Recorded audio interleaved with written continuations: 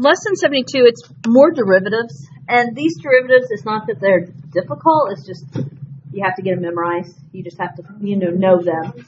And understanding, like, what the rule is. I don't see them as horribly difficult. Often after this, you'll see. Yeah, you'll use them on a somewhat regular basis, just because they'll want you to be learning them. Now, are they the ones that come up all the time in your problems? Not necessarily. I mean, your basic derivatives are what you'll really use. Like how we always have our power rule and some of those. But these are good to know because they randomly are going to come up. So we have derivatives of 3 different things today. We have a to the x. So in other words, when x is in the power. When x is in the power, it's not just bring the power down out front and subtract 1 from the power. It's different when your variable's in the power. Derivatives of logs and derivatives when there's absolute value are the 3 things we're looking at. So the absolute value is going to take a little processing, but the first 2 are more just learn and know the rules.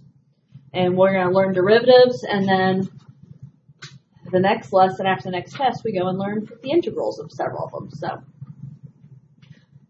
okay, first one, the derivative of a to the x. Realize a is a number. Okay, so this is a number raised to the x, kind of like 2 to the x, or 3 to the x, or 4 to the x. That's what we're doing the derivative of here.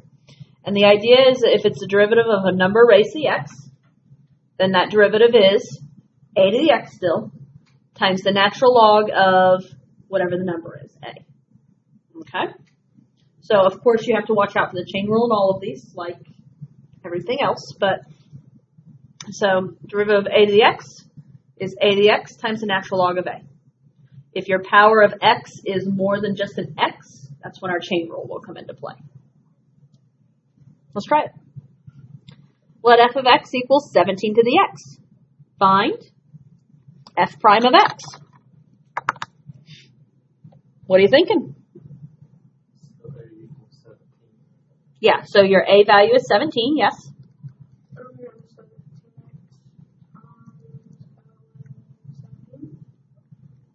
Yep. Nope, you'd leave it like that. I mean, unless... Will any of them ever ask for you to... No. Nope.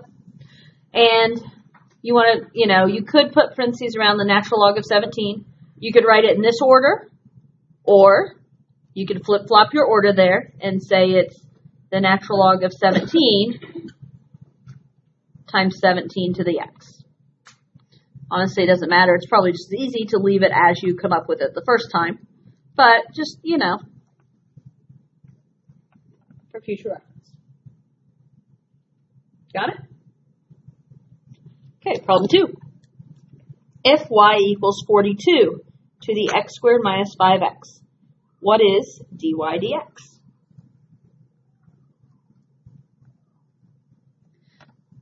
So we have a number base, and we have x in the power.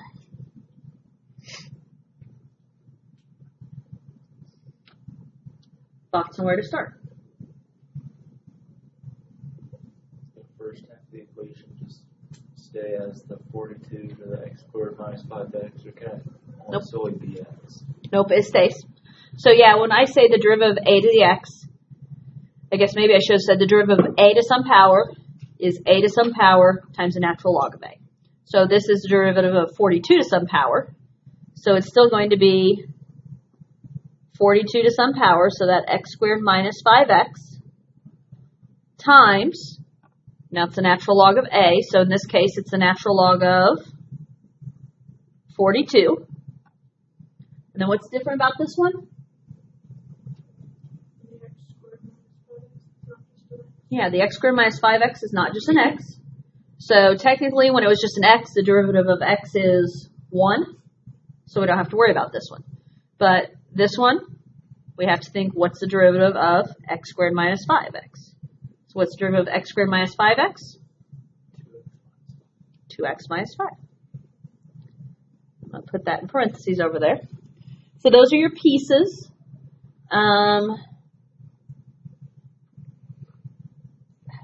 There's no nice, pretty way to write this. There just isn't.